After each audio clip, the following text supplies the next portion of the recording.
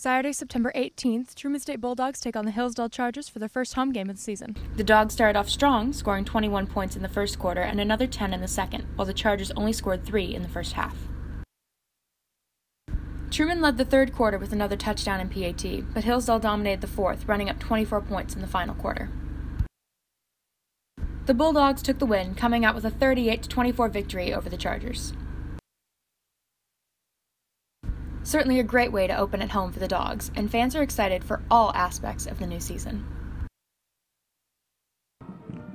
This football season, I'm looking forward to an undefeated season by the Truman State Bulldogs and a GLVC championship.